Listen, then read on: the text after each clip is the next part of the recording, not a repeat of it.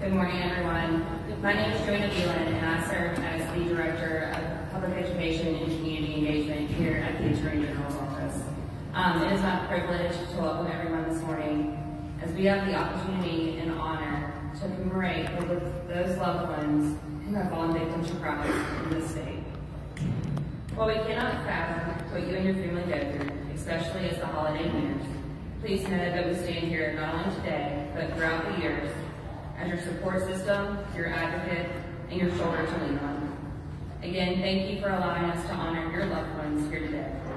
As we begin our program, I would like to ask Brother Dylan to lead us in prayer.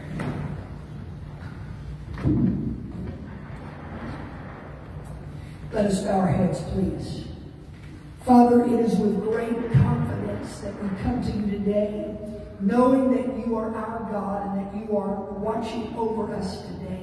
God, at this time, at Christmas time, there is such a joy that wants to fill our hearts, but God, we are saddened by the memory of what will not, or who will not be with us at Christmas this year. God, we are filled with the memory of our loved ones. Lord, we want to wake up on Christmas morning to see them, to hear their voice, to feel their hugs. And God, we are subject to our emotions today that are filled with frustration at the injustice. But God, we are confident that you are the judge of all the earth. And shall not the judge of all the earth do what is right? God, you will do what is right to help bring justice to our situations, many situations. God, I pray for these wonderful, precious people that have gathered here today, that you would comfort them. God, let the light that is so beautiful, that indicates hope, let it fill our hearts today. I remember, oh God, your word, that the shepherds who were watching their sheep on hillsides, suddenly the night sky was lit with angels as they proclaimed, behold, I bring you good tidings of great joy. For unto you is born this day a Savior, which is Christ the Lord. God, I want to thank you that just as in that day you brought hope to people who were enduring the injustice of a government called Rome, God, you are going to bring hope to us today. And I thank you, dear Lord, that your hope is steadfast. It is sure. I bless these wonderful people today, that as their laughter is filled with crying and their joy is also filled with tears, you would remind them, God, there will be a glad reunion one day. And one day we will see our loved ones again. God, we give you great praise for this hope here at Christmas time. And we bless these wonderful people in Jesus' name. Would everybody say amen? Amen.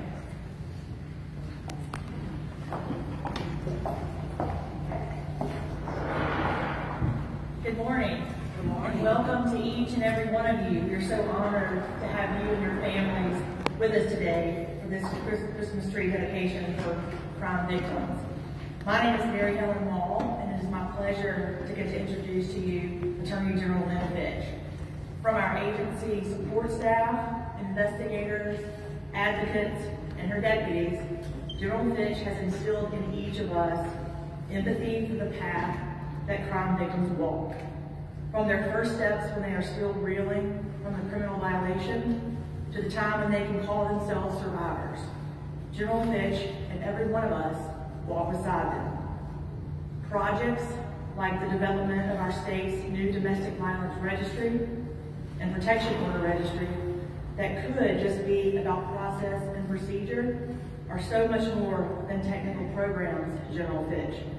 They are the building blocks that a victim uses to build a new life with dignity and hope.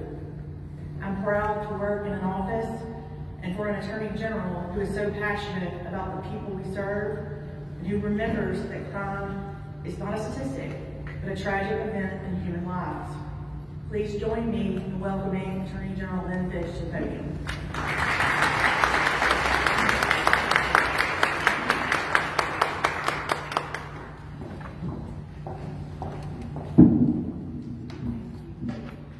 Well, good morning. Good morning. Thank you, Brother Dylan, for that prayer that touched all of our hearts. Mary Helen, thank you for those kind words. It's certainly an honor to serve as your Attorney General and to work with an incredible team who always has the heart and the compassion for all Mississippians. I'm so honored, of course, to be here with you today and all of you, and thank you for taking the time to be here in this very important occasion. To show our respect, our support for our fellow Mississippians who all have been victims of crime, which in itself is very hard to even think about or even fathom, being the victims of crime. You know, there's a special power in bringing all the survivors together. That's why it's so beneficial that we are here hand in hand. But during this holiday season, it is a time of love and hope and faith. So to all of you who are here as victims of crime, who have suffered, who have endured, and those of you who are here as family members, who are here in the supportive role, who have been through it with your loved ones, I certainly want to express my deepest admiration for each of you and the respect for the strength that you have all shown in every step of the journey that you've been on, whether it's yourself or those loved ones that you've missed and you've supported who've been through horrific times. I know that when you've been victimized by a criminal act, it feels like a very lonely place for all of you. It's hard to imagine what you've all been through. It's hard to believe that your loved ones suffered like that. No matter what the crime, you are enduring those moments, and it's very challenging. No one certainly will ever feel or understand your pain or your loss, or the suffering that you have day in and day out. Just when you think you've gotten a breather from it, it still tugs at your heart. But I want you to know that we're all here for you. The Attorney General's office is here for you. And as Mary Helen said, that is one of our goals, is how we serve you, how you know that we are here with a true compassionate heart for each of you. We understand that we've got to help you overcome lasting physical issues, emotional and financial challenges that you've all endured. Again, I'm so blessed. I have an incredible team that I have the opportunity to work with. And again, we truly see our roles as service to each of you. That we were chosen to be here to serve all of you. That is the role, this is your office. And certainly this is important to each of us. I want to take a moment and recognize our team that's dedicated professionals to just that service with the Bureau of Victims Assistance, who have been doing that and will continue to do that on every step of your journey. So when I call your name here, I ask you to please stand so that again you can be recognized, and then all of you that are here, you know who all to call. Director Terry Gleason, Maya Edwards, Nakia McLaurin, Allison Bowie,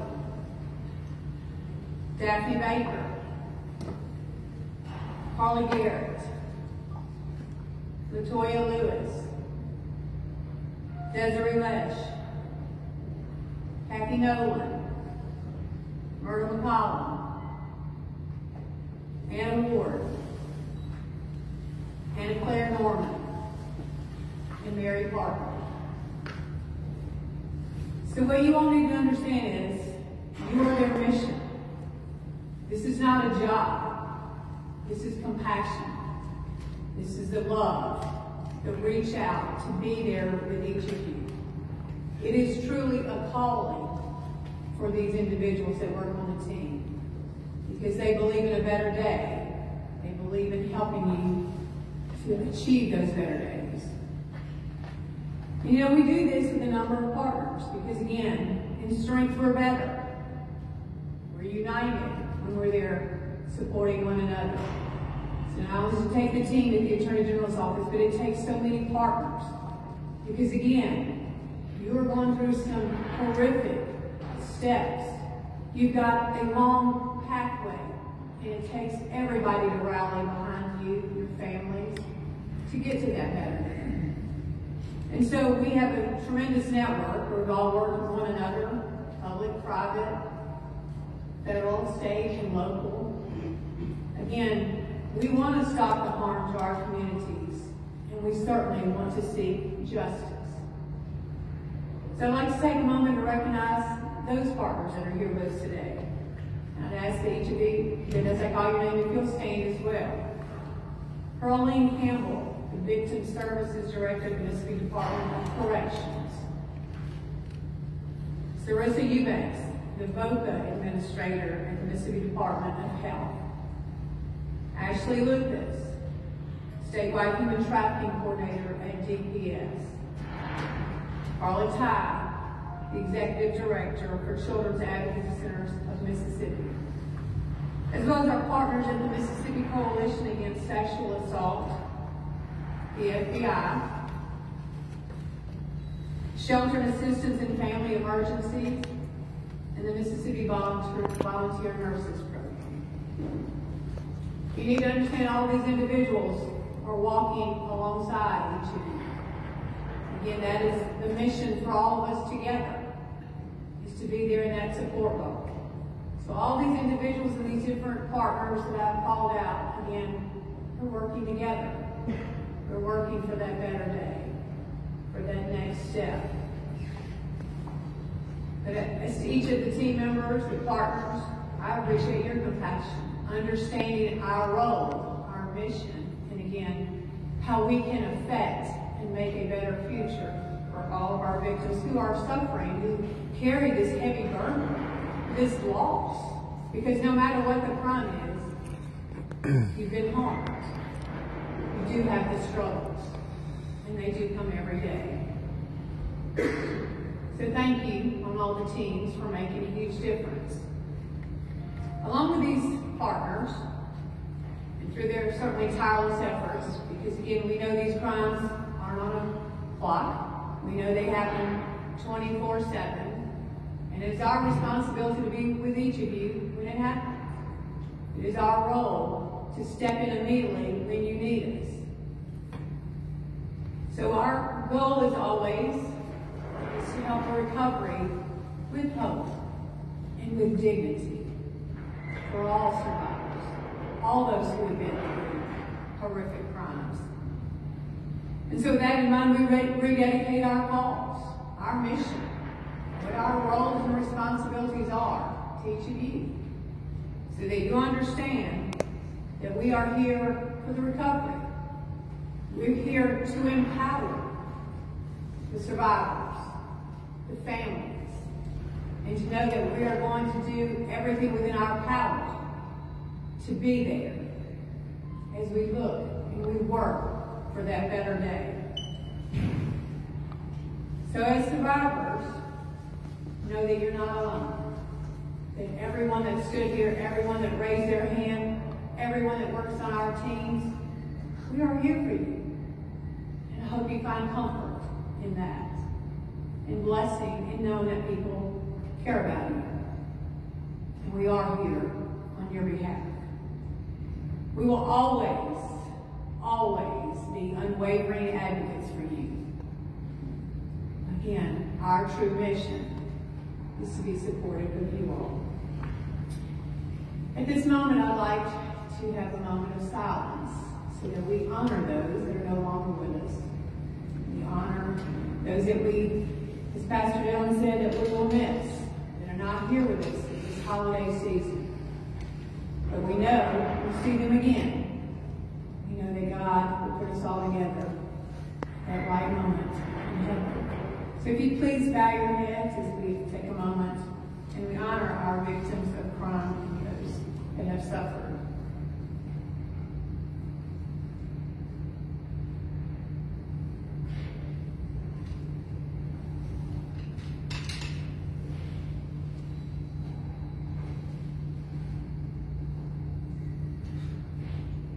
Thank you. And thanks to each of you. May God be with you and strengthen you and lift you up during this very special holiday season.